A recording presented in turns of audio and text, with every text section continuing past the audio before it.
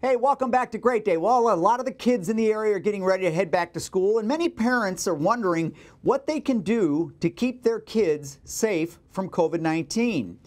Dr. Jason Newland is a Washington University pediatric infectious disease physician at the wonderful St. Louis Children's Hospital, and he joins us this morning with some tips. Good morning, sir. Thank you so much for taking time out to talk to us this morning.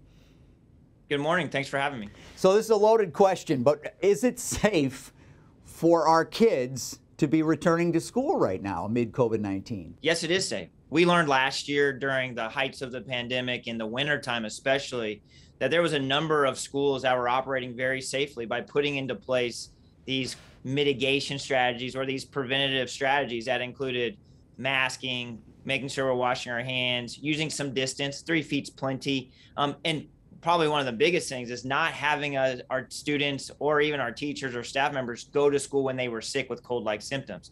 All of these things demonstrated that you could have school during a pandemic and keep everyone safe inside that school building. So you're saying that we should be wearing masks, that the kids should be wearing masks? I think currently with what we're seeing in our community with the surging of cases, our hospitals are filled up, our children's hospitals are filled up, not only with COVID-19 cases, but other respiratory viruses, that in order to protect our healthcare systems and to protect our children, especially those who are unvaccinated, our best bet is masking. And let's not forget, what we have now is vaccine, right? So we can actually increase the safety of schools because we can make sure everybody eligible gets vaccinated. But we still have this one group, these younger individuals, right? Those less than 12 years of age that can't be vaccinated yet.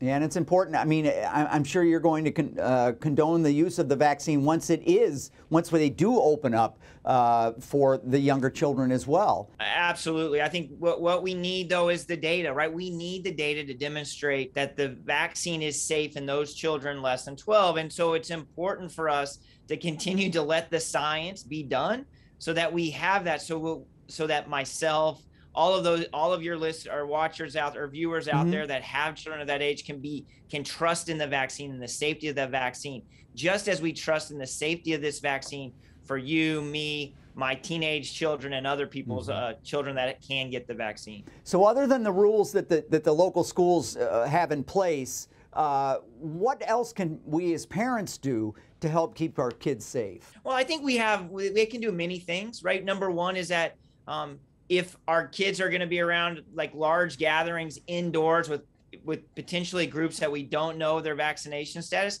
that masking provides that extra level of protection.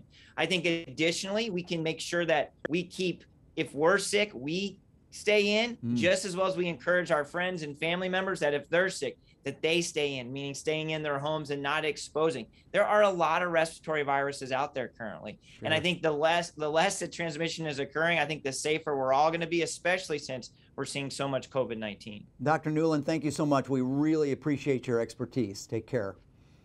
Yep, you too. Thanks for having me. Have a great day. You too. We are going to post this segment on our website, kmov.com/greatday, following the show.